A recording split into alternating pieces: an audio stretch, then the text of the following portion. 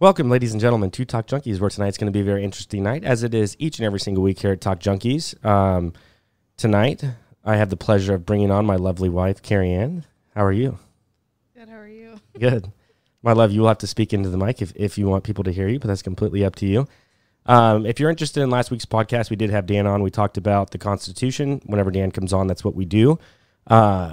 We specifically talked about the importance of Marbury versus Madison and how that kind of shaped the court systems in today's society. So if you're interested in that type of thing, check out last week's podcast. We did get into a little bit of when do you really become a man? That was very interesting as well, at what age. And I know that's kind of hard to do, but if that interests you, check out last week's podcast. And yeah, but tonight's going to be very interesting. There's a lot of things going on in the education system right now that a lot of people have questions about and aren't necessarily okay with how the public education system is going. And I feel like it's been this way for a really long time. And having kids of my own, three, my wife and I have three, they're at that age where we have to make a decision whether or not we're going to put them in public education or not. And recently someone reached out to me wanting to join the podcast to talk exactly about what it is the public education system is and homeschooling as well. And she found us through Crow, I believe, when we were on the phone. So I appreciate that connection through Crow. We've had Crow on multiple times as well. It's just a beautiful circle to be a part of. And it's a great movement to be a part of as well. And she's going to be talking about her book, Instead of Schooling. Caprice, how are you doing? Thanks for joining. Doing great. So wonderful to join both of you tonight. Well, it's wonderful to have you. So before we get into like the brass tacks and all of that stuff, kind of tell us a little bit about yourself and how you got on your journey. So the interesting thing is I would never have gotten involved in education if I didn't have two daughters myself. The truth is that I am highly schooled. I have, my bachelor's from University of Virginia and an MBA in finance from Carnegie Mellon. But honestly, I hated school. So when I was finally pregnant, I was an older mother because I pursued my career first. I was pregnant at 35 and I was very excited, but I was 2 months into it. And I had this crazy, scary thought, what am I going to do for school for this kid? And I don't know why that occurred to me when I was pregnant, but because I hated school, I was good at it. It got me a lot of opportunities, opened a lot of doors. But I also had a midlife crisis when I was 30. And I realized that I was following what society told me was the path to happiness, making a ton of money, doing everything they said. And I was unhappy and empty and miserable. And I didn't want that for my newborn child. I didn't even know if it was a boy or a girl at the time. So I started looking into opportunities for doing something different. And it just led me down this rabbit hole. I read a Sun magazine article where John Taylor Gatto had his speech where he accepted the Teacher of the Year award from New York. And it was like this scathing indictment of school. And it just opened my eyes. And I was like, I'm not crazy. There is a reason that kids hate school. It's because it's not designed for learning. It's not designed to help them know who they are or what their gifts are. And I just determined that I was going to educate my kids in a way that they would not have a midlife crisis like I did at 30. Rock on. No, maybe that's kind of what I'm going through right now. I don't know. Because, Phoenix is at that age, so. Yeah, I just turned 30, so I feel that. Yeah. So, you follow the recipe for success and happiness that you've been given, and you realize at some point, this isn't working for you. Yeah. After having kids, though, I feel like I'm successful and happy. Even if I didn't do anything else the rest of my life, having kids, gave me that. Right. Yeah, no, absolutely. I think that was the thing, because then when I had my daughter, I remember looking into her eyes. She was a couple days old, and I saw this depth of wisdom and understanding in this newborn baby. And I was like, you are not an empty vessel that came in for me to fill. You have lessons to teach me. Yep. And we're going to be on this journey together. And it was, that was really like a bonding experience. She was literally 2 or 3 days old. And I looked and I was like, wow, look at this little soul that's been entrusted to me to help grow into whatever being she has meant to be. And you have such a limited time to do that because they grow so fast. I know that's the age-old saying. Anytime that I'm talking with people at work, they're like, man, just don't blink an eye because it goes by that fast. And it truly does. Again, with our daughter being 5 and then our second being 3, and we get the pleasure of having our third child who's 8 months old, and that's going by very quickly as well. But with the education system in general, let's kind of start it off here. How did we get to this point in the public education system where it's failing so many kids? Because it was designed that way, like, quite honestly. So I initially wanted to home educate my kids because I hated school. I was bored. It was easy for me, but I hated it. And so that was my initial impetus. And then as I went on the journey, so my oldest is 20. So she was homeschooled from birth till K-12, got a free ride to college. So that's why I feel like I could talk about this, because so many people are nervous. Like, yeah, it's easy for a homeschooling mom of elementary kids to talk about it because that's when they play. But I have walked her through every phase of the home education process. And the reason, so initially I just wanted them to have the space and the time to discover who they were, how they learned, what they loved, what were their gifts, could they offer them to the world. And then when I sat down to write my book, instead of schooling, I was like, well, honestly, it's because I didn't want them institutionalized. I know a lot of people talk about, yes, school indoctrinates kids, and indeed it does, because it gives them a very limited view of the world, and it like spoon feeds them exactly what the people in control want them to believe. But beyond that, it institutionalizes people. And that's what I realized, because forget the content of the curriculum, which is a lot of what people focus on, and they distract us with the curriculum and the testing. What I wrote my book about was, instead of schooling, look beyond the school building, look beyond the amazing adults, the teachers that are in there doing their best in a system that was designed to dumb people down, make them compliant, make them sit still when their little bodies want to go outside and play and dig in the dirt and have fun and scream and do whatever little kids are designed to do. It makes them sit still, be quiet, give the right answer, get permission to go to the bathroom. I mean, the entire thing is just getting little souls to be institutionalized so that when they grow up, they will be those obedient workers, those compliant voters, those taxpayers that the system needs to perpetuate the system.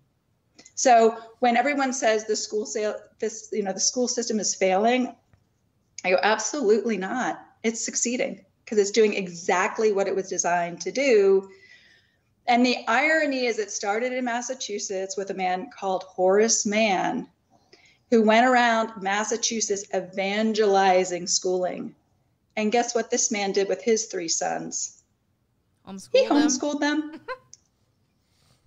Yes, indeed. He did. He wasn't going to put his sons in the system that he was making everyone else go into. So I was reading earlier, and it was just like a Google search. And my daughter is like this to a T, where she is a teacher's pet. I want to say teacher's pet, but she's not, like, she doesn't have a teacher except me. And it says, like, those that are, like, teacher's pet and, like, that want to, like, show that they're, like, an A student, that they wouldn't succeed in a homeschooling environment. Is that true?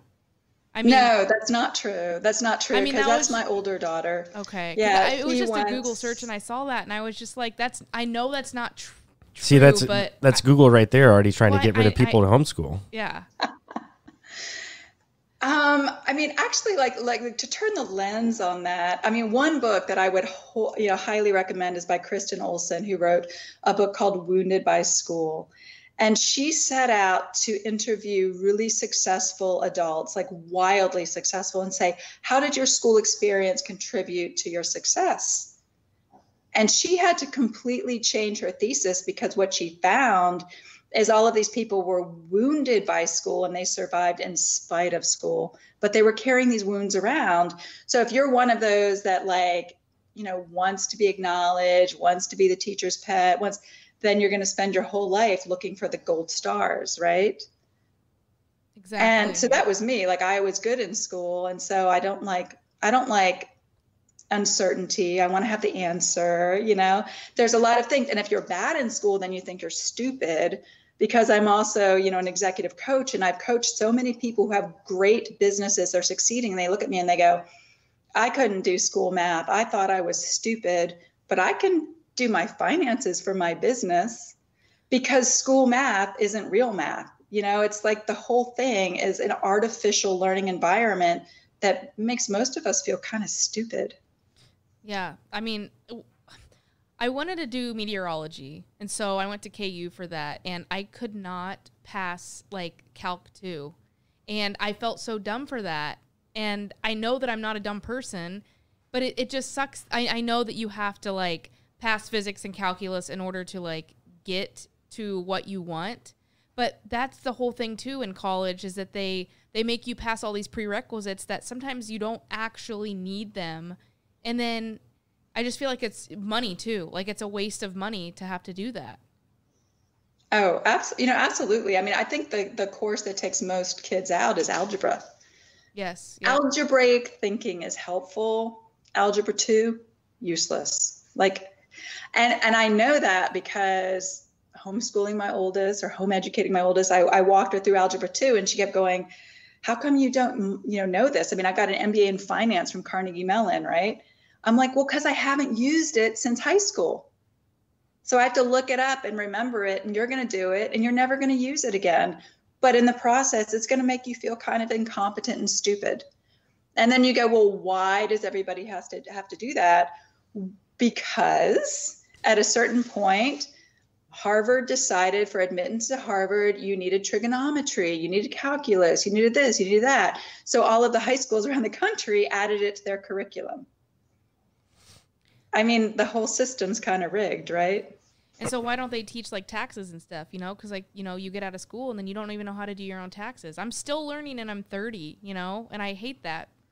I learned how to like write a check in my lifestyle class or whatever it was, but they don't teach you the real stuff that you need to know to succeed in life. Well, and then it goes to, I had to actually educate myself on how our monetary system works later. I mean, don't you think you'd learn that? MBA, finance, Carnegie Mellon, maybe they teach you how the monetary system work.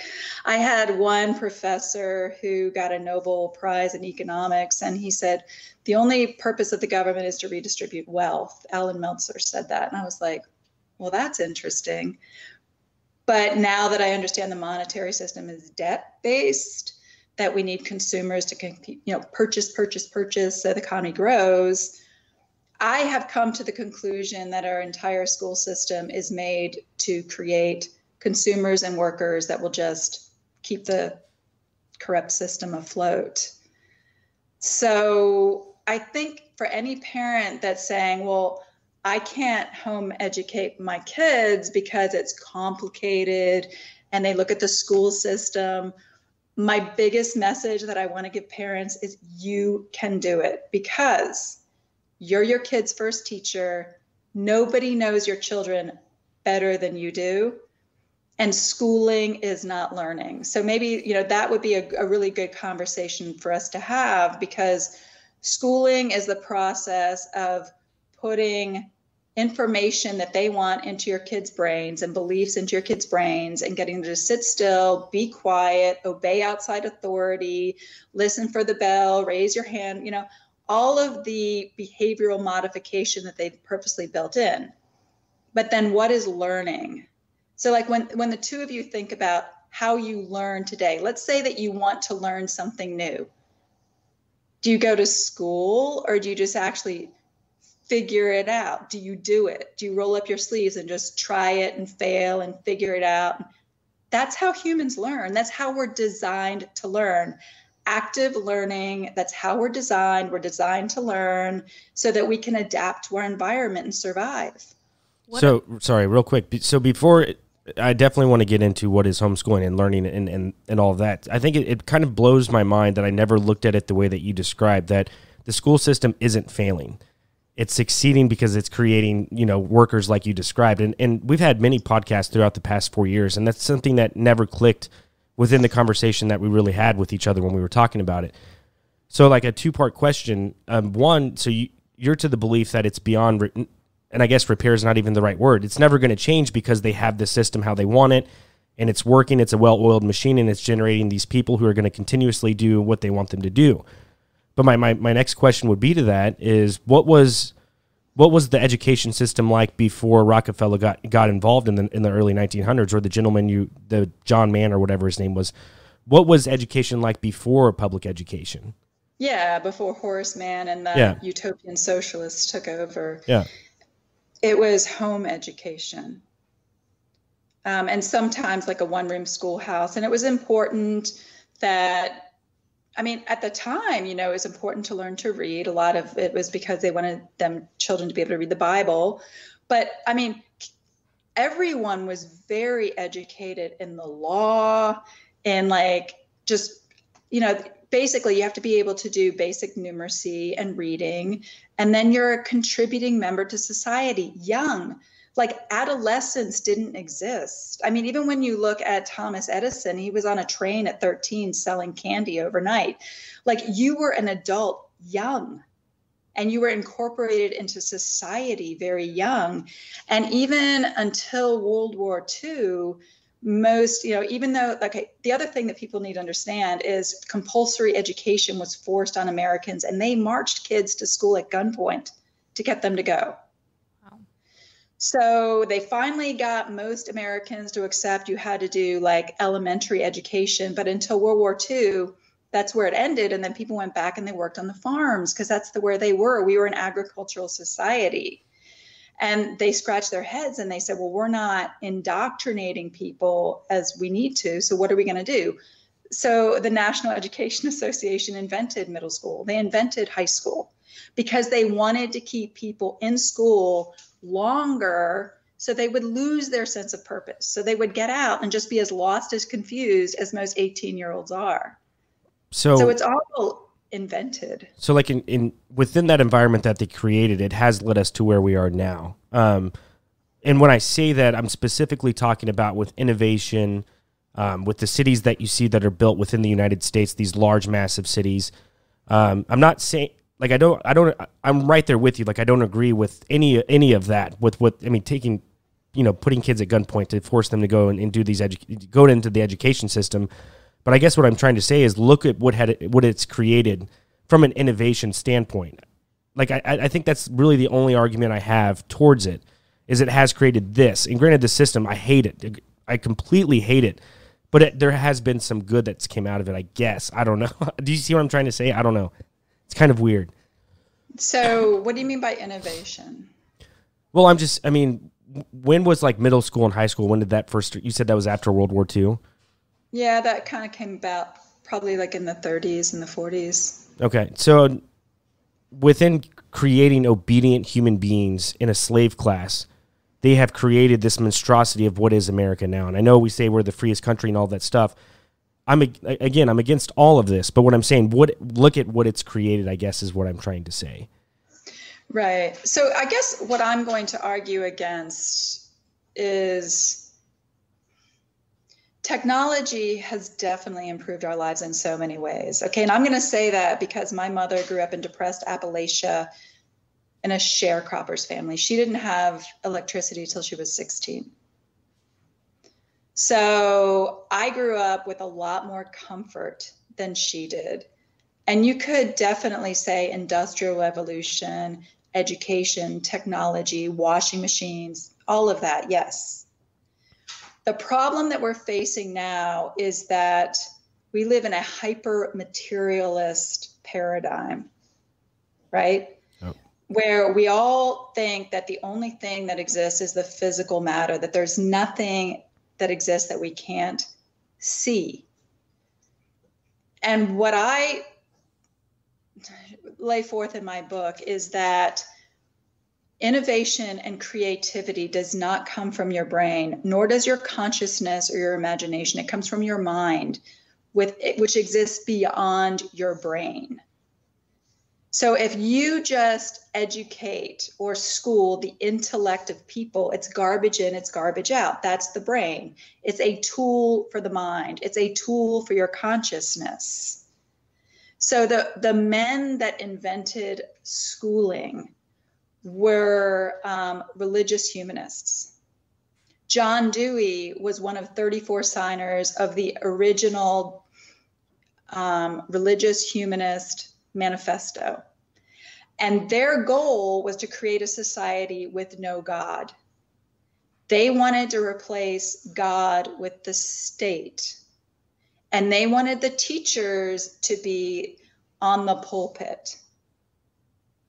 So if you look at children as if they have no soul, no inner calling, no gifts that they came to give the world, then they're just these moldable physical things that you can mold to be good workers for the machine, their machines and the cog, right? So yes, modernism and industrialism has given us a lot of comforts, but when you look around, are most people happy? Right. And I think that would be, and I completely agree, because I think that, let's say that none of that existed and public education didn't exist and people were to homeschool, and we'll definitely get into this, I think it would be a more beautiful place for sure. So the thing that, okay, even if children are being forced to memorize and regurgitate and it's making them dumber, which has been proven over and over, and the whole word instruction creates illiteracy. What the abuse that the schooling process does, and I really want people to look beyond the school building, because parents have such a loyalty to their local elementary school and the teachers there. So look beyond that. What I'm trying to point people to is the schooling process, which takes kids out of nature, out of play, out of their bodies, and forces them to sit still as if they're just like a meat sack with a brain, and puts information out, information in, that's not how humans learn.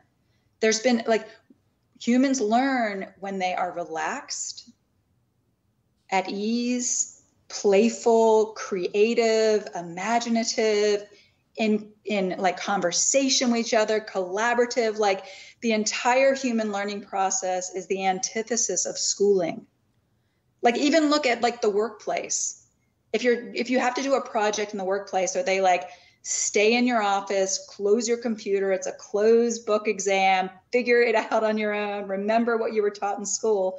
That's not how life works. Nope. That's deep. That's really deep. That's great. There's no chance that we send our kids to public education. So what do you say to the people that because I've seen fights on social media where they're like, I don't have the luxury to stay home and do that with my kids. So what is the argument for that, for the parents that have to work to provide a home for their kids? So I'm a single mother, and I have worked the whole way through. Fair enough. Then that's the argument right there. It's messy. Yeah. It's whatever, but you make it work, And I think for the people who think that they have to reproduce school at home, and they're going to march kids through a curriculum, and it's going to be a 7-hour day, yeah, that's not going to work. Yeah. But if you're going to march your kids through a school curriculum, send them to school, because they'll be better off with their kids. But if you're going to observe your kids, I've got on my website a great learning styles assessment to figure out how they learn. If you're going to let them play when they're young, be out in nature, cook, if you're going to do natural learning, you do not have to be the teacher. You are the guide on the side. And the more that your kids can see you engaged in life and doing what you love and pursuing your hobbies, if you want kids to learn to read, have a house that reads. And I'm going to give a caveat also, because people are going to be like, well, what if you have a special needs kid? My oldest daughter is profoundly dyslexic, which means that she has dyslexia is a term that's so overused, but she has no phonemic awareness, which most of us are born with. But that is the classic definition of dyslexia. So she cannot take apart and put together words. The most creative speller. She'll still ask me how to spell simple words. It doesn't make her stupid. She just thinks in a totally different way. She's a right-brained visual spatial learner. So schooling is for auditory sequential learners, which only 5% of us learn that way. Why is it designed that way? I don't know. Maybe so most of us feel stupid.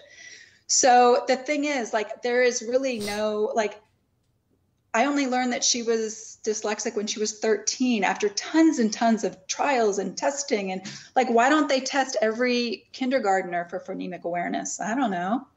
But the thing is, if you love your child, if you trust your child, if you just create a life that is full and joyful, like they will learn, you know, like there's no timetable, there's no set curriculum that they need to learn.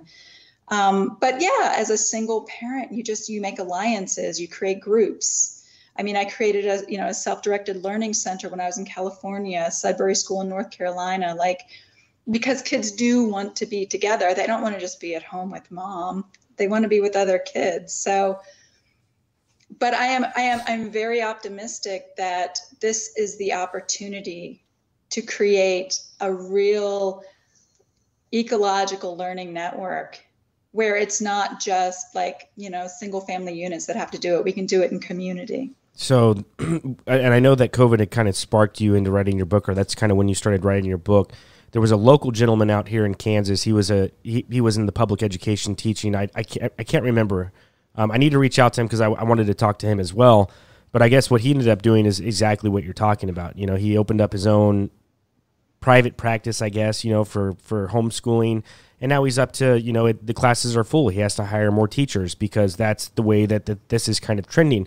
What's crazy to me is that things like COVID and things like recently, and I know you and I talked about it on the phone, and I don't know how true, I need to look more into it. With the CDC, I guess it's more of a guidance for the COVID vaccine to be part of the inoculations for children.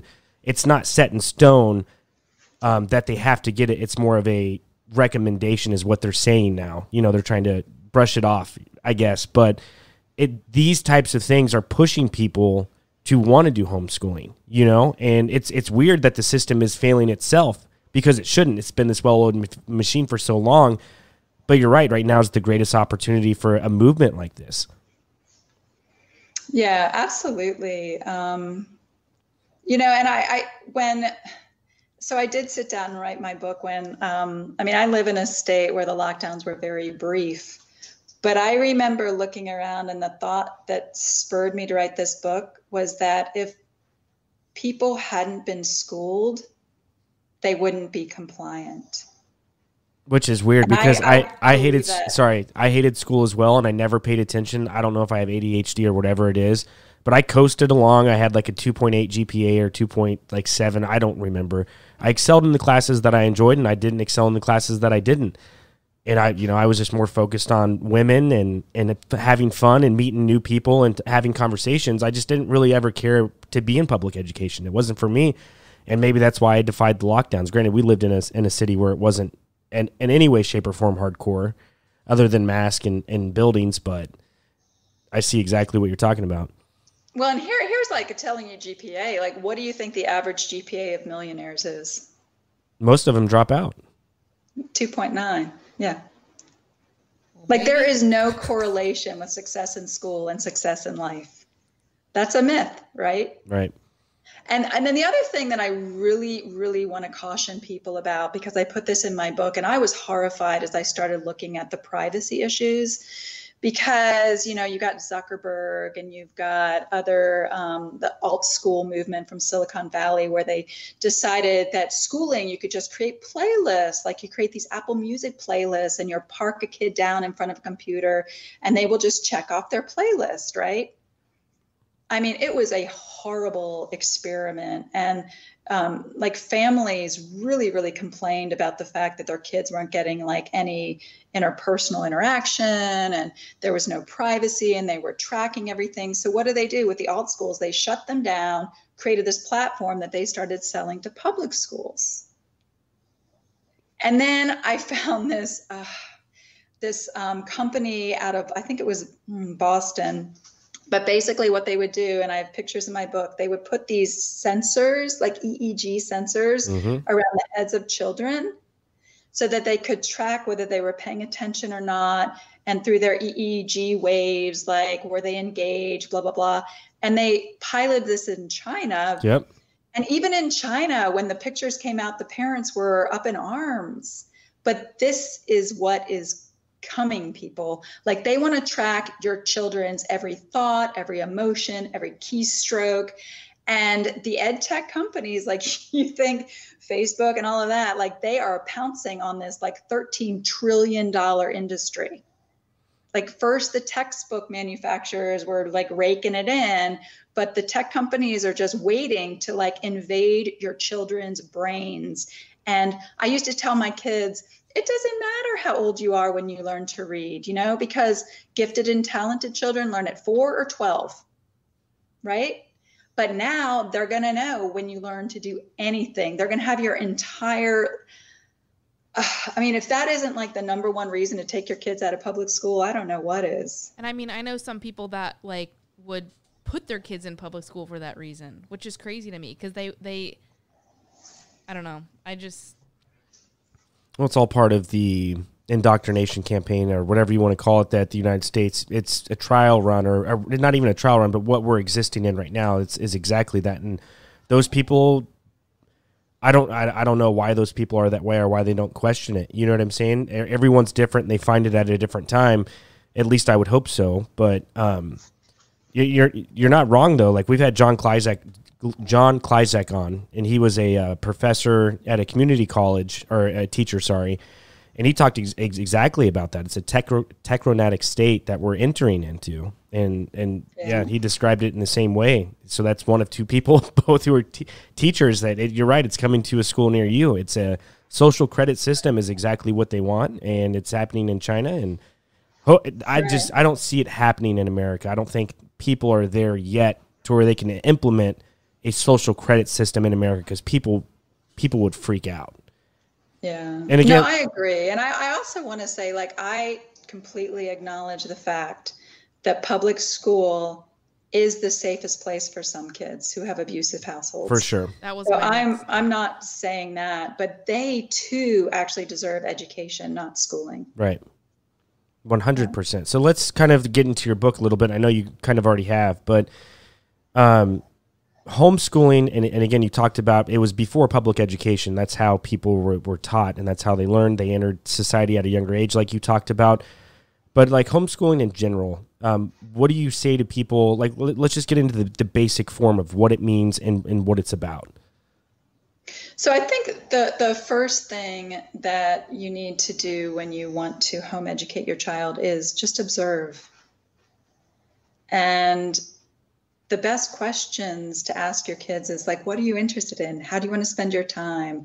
What are you curious about? Because especially when they're young, before that's been drilled out of them, don't you know that your kids, don't they have the best questions? Yep. Why this? Why that? Why this? Right? Yes. Like my daughter, when she was 5, was like, Mom, how did we have language? Where did language come from? I mean, that's like, so we like emailed some anthropologists and they were like, well, we don't really know. I mean, they just asked the best questions. So if you can put your child in the center and let their curiosity and their wonder and their awe about this world just like guide their interests. And don't be worried if they're like fabulously interested in something for like a few weeks or a month and then they drop it. And then they're on to the next thing, because that's kind of how it works. It's messy, but it's fun. You know, it's this like process of invention, because we humans are designed to learn about ourselves and our environment and how we fit in it. And they want to be part of it. They want to be of service. They want to be part of adult life. They don't want to feel like they're a burden. So have them teach them to cook, teach them to do this, you know, like in indigenous tribes, they had 3-year-olds tending the fire at 3. Wow. And I remember my daughter was doing a service project when we were in California, and they wouldn't let them walk the dogs at the Humane Society till they were 16. So Liabilities for getting sued, maybe. They but want to look like We are wired to learn active learning by doing, not by sitting down and studying what somebody else did. Right. So at what point does the state get involved with homeschooling, or how does that process work? Are there people involved making sure that your kids are on some type of curriculum, or is it, it's whatever it is you want to teach your kid, kind of like what you're describing? Is there anyone else involved, or is it just the parents? So I've homeschooled in many different states. When I was in California, you had to create your private school by doing a private school affidavit. And then you kept track of attendance and making sure that they were doing certain hours in certain subjects. In Texas, you don't even have to register. Like, they don't even know you exist. It's beautiful. It's state by state requirements. There are some states, like Pennsylvania is harder. Other states are harder. I also see what's happening with a lot of, so I guess this is a good time to talk about the encroachment of the public on the private, because we talked about how did you educate children before compulsory government schooling? It was private. It was a family affair. The government had nothing to do with it. So I would recommend that anybody who wants to home educate their children to really go into some of these resources that are saying, how do you live more in the private and less in the public?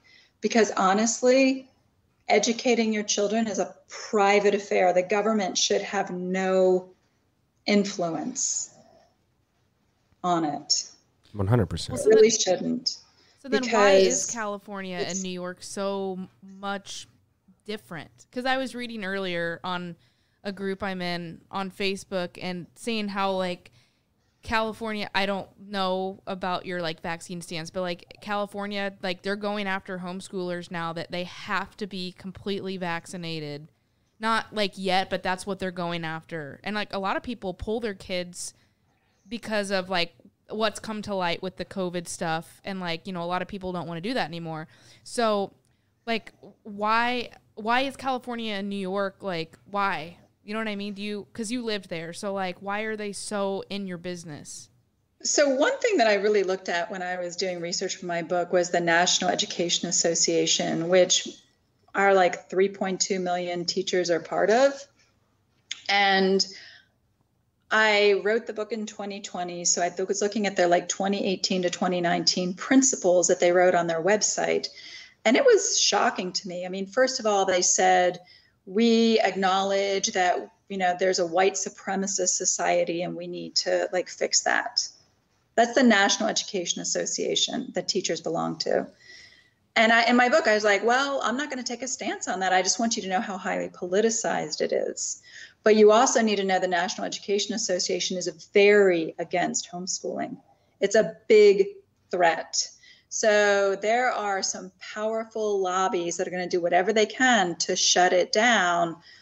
And it's really been the conservative Christians that have kept homeschooling alive. But now a lot of families are choosing to homeschool for other than religious rights. And so, they're trying to encroach on our liberty. But once again, like, it's the public trying to encroach on the private. And who are you? But you're a man or a woman on the earth with children that you are responsible for. I mean, that's what I talk about in my book. Like, education is not a right given to you by the government. Like, education is your natural right from the Creator to figure out who you are, what your gifts are, and how you're going to serve. Schooling, on the other hand, is a government privilege. So in your mind, if you can separate education and learning from schooling, schooling's a privilege for taxpayers. Education and learning is a right from the Creator for men and women on the land. It's just different. It's completely different. It is. I'm trying to think of where hierarchy comes in. And I know this is completely off subject, but I'm kind of curious on your thoughts on it. Like, I think what I'm trying to ask here is exactly what we're talking about, how the government with public education, how it kind of perpetuates hierarchy. But I think that hierarchy is kind of instilled into us from the Creator. And I don't know if you've seen it based on your work with homeschooling, does that kind of get rid of that hierarchy type of tendencies that come into humans? Or I know that's kind of a weird question, but. Well, I mean, I guess I'm just thinking the relationship I had with my children, because, when I grew up, children were supposed to be seen and not heard. So there was a lot of authoritarian hierarchical parenting. And if you can view your children as beings that have come in to teach you something, the hierarchy kind of disappears, which doesn't, I've seen too many families that go, oh, unschooling or self-directed education, that means we don't parent. Like, no, you parent, you have boundaries, you have limits on your children, but you don't have the hierarchy of thinking that you're this wise being because you're an adult and they have no wisdom, because children have tremendous wisdom. And I honestly think that if we can educate children in a way that preserves their creativity and their imagination, they can solve the problems that they're inheriting from older generations, because they're inheriting a lot. Oh, yeah. So are there any other countries that are more so geared towards homeschooling as opposed to public education that you know of? It's tough. I mean, Europe's a tough place. Like, homeschooling's not allowed in Germany. It's being kind of forced out in Australia, New Zealand. Jeez. It's a kind of a tough place for most home education. And I want to say why, because, they said if you can get a child for the first 7 years, you can mold them into anything you want. Yep. So the war is against our children right now, not just with the health mandates, but with education, because if you can take kids and force them from a young age to sit still and obey authority, then when you try and lock them down for some health scare, they're going to behave, right? Yeah, that's wild, though. There's no countries that there's majority of homeschooling that you know of. Sorry. I mean, Spain has some pretty good pockets of homeschoolers. But, a lot of world schoolers, they just want to get on a boat and travel, right. Get out of all their jurisdiction. Well, I guess like third world countries, not necessarily homeschooling. That's, you're living day to day. You have to do what it is necessary to live in life. And those kids are exposed to that. They have to start working at an early age. They're not really, you know what I'm saying? Like, they don't get access to any type of education. But in a sense, they do. They're learning how to live. They're learning how to get food, water, all that stuff. I don't know, but. Well, so there's a fabulous documentary by Carol Black, who she and her husband did the Wonder Years television series. And I have no idea of her politics, but they did a wonderful documentary called Schooling the World. And it will blow you away, because she goes and with an anthropologist, his name was Wade, I can't remember exactly. But they go and they show how bringing schooling into these developing countries and the third world, you've got people that are living, they're not wealthy, right? But they're feeding themselves, they're in joyful communities, they're just living very simple, basic lives. But they bring school in and they convince them that that's not enough. They got to go to the cities, and they kind of push them into like a starvation, like slave labor situation. So if we think that we Western countries are doing a good job when we're importing schooling to these countries, we need to think again. Yeah, because you do see a lot of companies like advertising, like, look at us, like, we help with like, building schools and school supplies and stuff. And it's, they're actually doing more harm than good in some instances.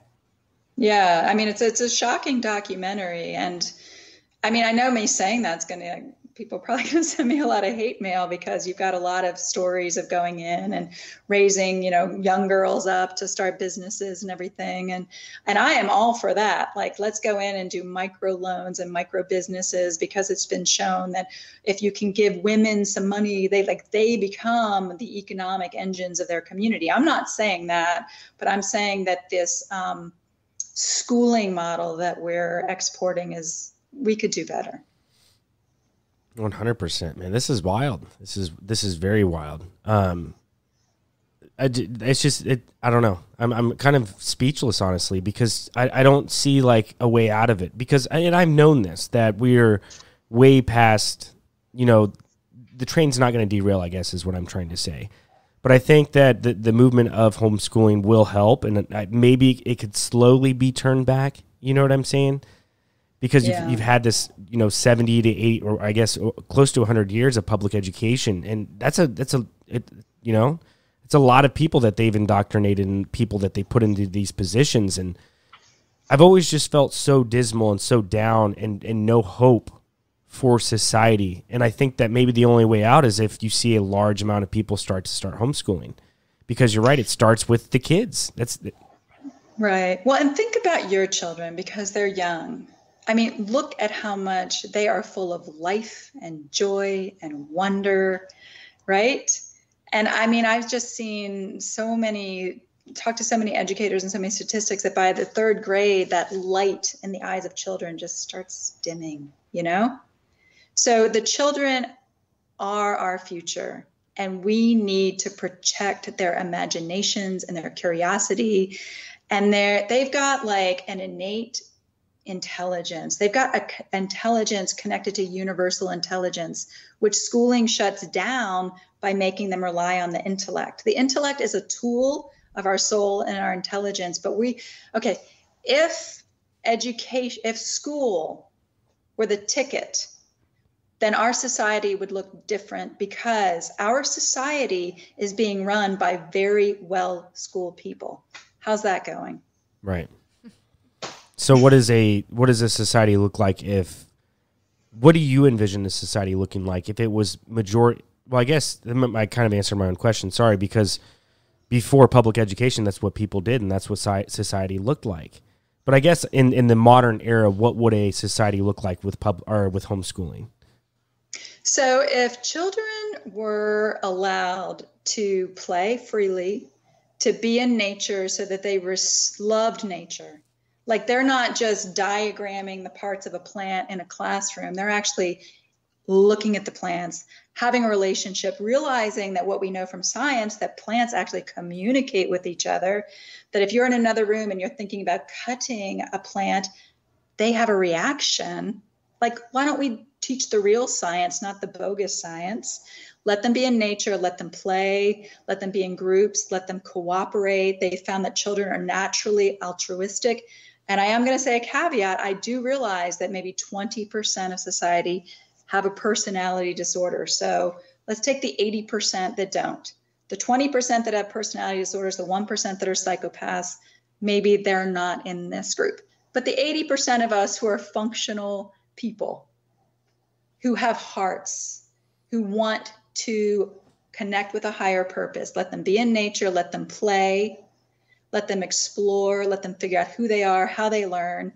And with my children around the age of 11, 12, they've had freedom to know who they are, they've played, then they really actually want to engage in academic pursuits by choice. And they're serious and they do it well. It's not because they're forced to learn to read at a certain age, or they're forced to sit down and do math when they're not interested.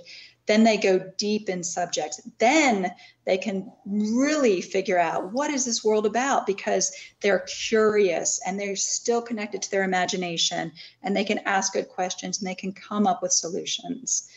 And I just think if they're allowed to follow their bliss and their curiosity and their interests, rather than being beaten down so they can work in a cubicle, the world looks different. That is wild. That is absolutely wild that they have literally for the past 100 years have done this to children.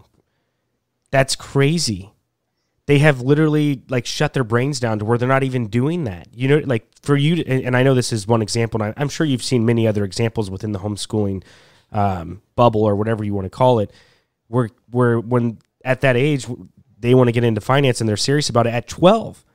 But you have millions upon millions of kids who were never granted that right because they were forced, spoon-fed public education. Mm-hmm. So I guess that your answer, like if we were in a world full of just homeschooled people, I mean, this world would be, I never advocate for utopia, but damn, it would be close. Well, it's funny because my father reads the Wall Street Journal. So he sent me this article, what homeschoolers are doing right? And I kept it, and it just says a new study suggests their kids are healthier, happier, and more virtuous than public school graduates. Now, the one thing as they say is they're less apt to go to college because they're off building businesses and doing their own thing. But I mean, there have been research studies that show that homeschool kids actually are happier and do better. So Paul has a friend that was homeschooled. He has a couple of friends that were homeschooled. And I wasn't there for the conversation. Paul just kind of told me to go talk to him about it. But he said that did he say that he like regretted being homeschooled because he didn't get like the full like experience? Because he was homeschooled all through high school and everything. And I don't know. I think for him though, he was, and again, this isn't today's society, but no, he's in a city south of he was homeschooled in a city south of ours, probably 30 or 40 miles. So you're talking about a population of a few hundred or if not a few thousand people. So he wasn't really exposed to a lot of other kids. You know what I'm saying? Mm-hmm. I think that was probably like his biggest regret, like having conversations with him outside. And I'm like, hey man, what do you think I should do? Like, we're talking about it. You were homeschooled. What was it like for you? He's like, yeah, my mom, we'd go out, we would be with other kids, but like, you're in the middle of nowhere. You know what I'm saying? So I think that's kind of where he was coming from. Well, and I agree that it's challenging for some kids. And I think I told Paul, so I homeschooled my oldest K-12. My youngest is in public high school, and she made that choice. And she said, I'm doing it not for the learning, but to make friends. So once again, I had a conversation with Peter Gray, who wrote Free to Play. And I said, I'm kind of freaked out. And he goes, if you didn't let her do what she wanted to do, that would be abuse because you have raised her to be self-directed. Does she enjoy it? She's bored. She's bored a lot of the time. She realizes a lot of what she's doing is kind of useless. She's dual enrolled in community college, which she likes, but she's got great friends, and that's why she went. See, and the caveat to that, with Jordan is look at him. Like, I mean, like he's kind of has he's extremely talentedly gifted at carpentry. Like he is just amazing at it, and that could be a testament to being homeschooled. Yeah, his mom is the same way too. Like and his sister was she homeschooled? Yeah, oh yeah. And she's an artist. She flies planes. Yeah. Well, no, she doesn't fly. She does fly. Yeah, she flies planes and everything. She got her pilot license and all that stuff. Yeah, but just to him, like he is good at that. But like, was that enough? Is what I'm saying. Right. It's like that's what I struggle with too. Is like our oldest daughter Phoenix is like, she's our teacher's pet. Is what I say. Is like she would thrive in school. I know that like school would like, we're not gonna do it, but I know that she would love it because she is just. How would you describe her? Like she's just, I don't know. She would just do really well, but I don't want to. I don't want to expose her to that. I don't want to. I don't know. I don't know. Yeah, with all the things, like with what you're talking about, and just when you look at it at its core, not Common Core. That's probably a whole nother podcast. But the core of the education system, like what she's saying, what they instill to you at that 5, like you're basically making them brain dead, honestly. But. Right. And so at least my youngest she was so firmly established and I love learning and I'm self-directed and no one's going to take that from me. And she tried 7th grade and then she quit and then she went back to high school. So it's been in and out. But the interesting thing is, so I started a Sudbury school when my daughter was 3 because I wanted her to learn in community, but it was a hard sell. Because Sudbury is very, very loose. It's like unschooling in community. So I've always tried to create opportunities for my kids to be with other kids. When I was in California, we did a self-directed learning. I did a self-directed learning group for 2 days a week. And then I got $500,000 to start 2 self-directed learning charter schools in California. I got $500,000 from the U.S. Department of Education, and I couldn't get them authorized.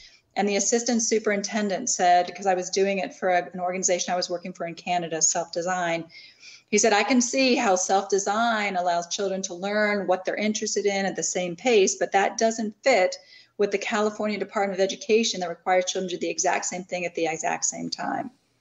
And we would have taken $5,000 per student. So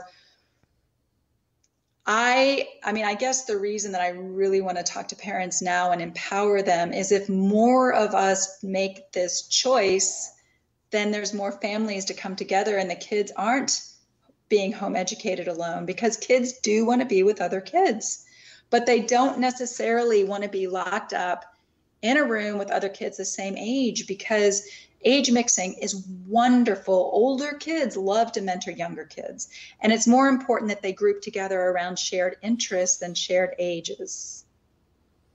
Yeah, no, 100%. Yeah. I mean, I see that within our own, like the block that we live in, because our daughter's she's really good friends with, a girl who's down the street, who's 1 year younger, or within like 6 to 8 months.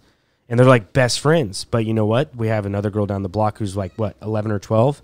And whenever that 11 or 12-year-old comes over, Phoenix is all about that 11 or 12-year-old. She's no longer wants to be friends with the 4-year-old. You know what I'm saying? Granted, they're almost the same identical age. You're not wrong. Like, it's just crazy to me. This is like the precipice. This is like the most eye-opening thing to me is this. This is where it all starts, and this is where it begins to fix what it is. It's called America and the American dream, and what is the Constitution. Like this is it. It's the beginning of what it is to be a child, and going in, not into public education. I don't know. I felt like I had a good rant going there, but then I lost it.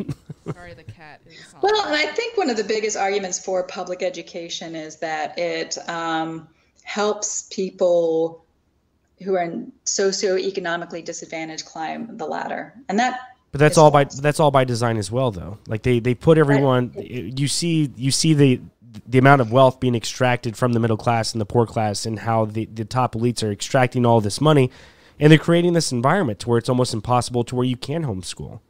Even if you can homeschool, you have the time to homeschool, but then you instantly have to go to work and you have to find a babysitter, and then you can't take your kids out to go see other kids so they can play with other kids who are different ages. You know what I'm saying? They've created it to be almost near impossible to do it, which is smart. I would challenge anybody to show me an elite who actually put their kids in public school. Same with an elite who gives their kids a vaccine. Or an iPad. Yep. Or a TV. I completely agree. Yeah. So then why do they create that system if they're not going to follow it? What is the point? I mean, I don't know if you know the answer to that. That's just kind of like... No, I do. And in my book, I put this great quote from Woodrow Wilson, who before he was president of Princeton University. And he basically says, we've got a system where the vast majority will be denied a liberal education so they can do manual labor for the rest of us. I mean, they've said it. It's there. So it's for their benefit. It was the same with Rockefeller. He said, I don't want a nation of thinkers. I want a nation of workers. Whenever he funded, I think it was millions of dollars into the public education system in the early 1900s is what Rockefeller said. Right, and they curated the Columbia Teachers College, and so I mean, it still blows my mind that there can just be a couple individuals with these really warped, utopian socialist visions that can create our society. I mean, it's time for all of us to say, well, what do we want for our kids? I mean, I did a talk at a California Homeschool Association. It's like 2009, and it was on trust, because I said, and this is, maybe the biggest piece is, what do you need to be able to home educate your kids? And I'm not taking homeschooling like reproducing school, and it's trust. You have to trust that your children know what they came here to do and what they want to learn. And when I asked this whole room of parents, what do you want for your children? They all told me they just wanted their children to be happy. Nobody was like, I want them to get an A in math. They just want their kids to be happy. And I guess the thing that helped me before I had children is that I did do the corporate path. And I worked for 2 U.S. senators, and I did the things that are supposed to make you happy. And I was making tons of money, and I wasn't happy. And so I quit, and I took a different direction, and I became a certified coach. And I coached a lot of very successful executives who had everything that they promised, right? They had the title and the status and the money and the stuff. And they would come to me and be like, Caprice, is this all there is? I feel so empty inside. So once you realize that the path to happiness that they're promising us is false, then you have to redefine what success looks like for you and your children. And then when you do that and you say, oh, you came with unique gifts from the creator, how are you going to realize those? Then education looks different. It's not about checking off the boxes and being not left behind and doing well on standardized tests. It's a completely different thing. Beautifully said. Well, we're close to the top of the hour. If not, we went over it a little bit. I think we're right at the hour, but Carrie, I don't know if you had any lasting questions for Caprice. Well, just kind of like, like how unschooling is like not structured, but just kind of briefly, like what does a week look like for what does a week look like for like a kindergartner or first grader? Like, I know that you said something about like how you emailed like anthropologists or something, like, right. So you just kind of follow their lead essentially is what you're doing. And then, well, yeah, I mean, I go into this a little bit more in my book, but it's very important to have a rhythm for the day and the week. Okay. Because I found that if there's no structure, kids get kind of lost, especially at that age. Yeah. So you need to give them a container and some structure. And within that, they have a tremendous freedom.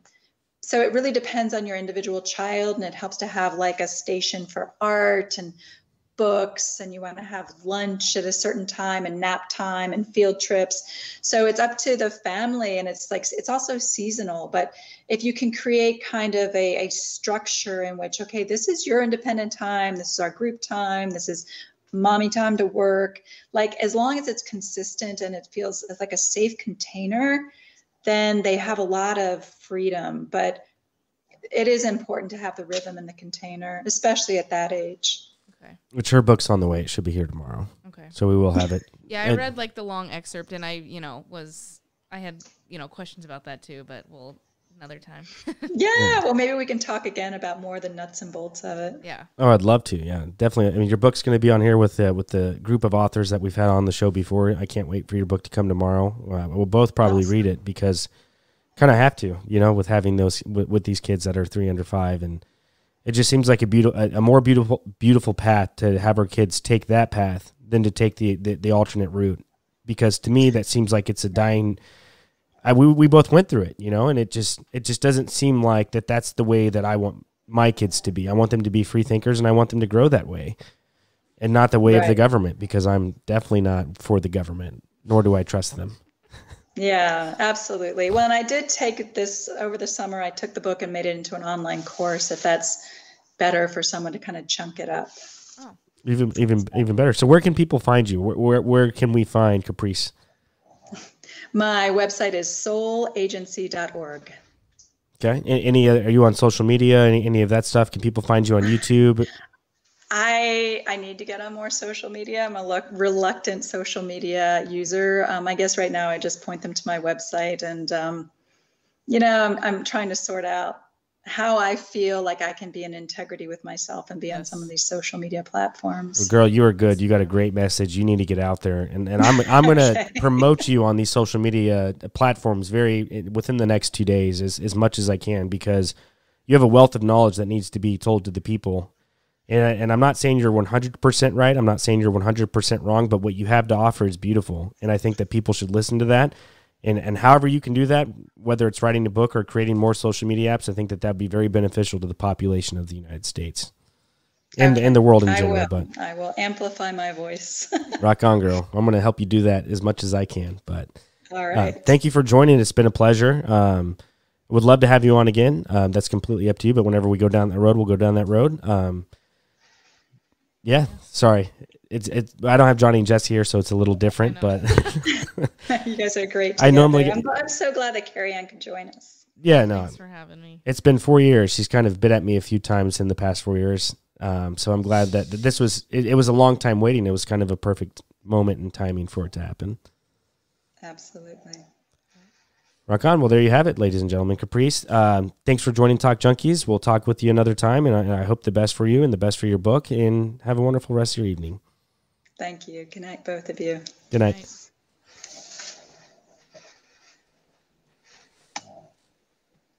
All right, ladies and gentlemen, there you have it, Caprice. It was a wonderful podcast, good time. I don't know do you have any lasting thoughts for tonight?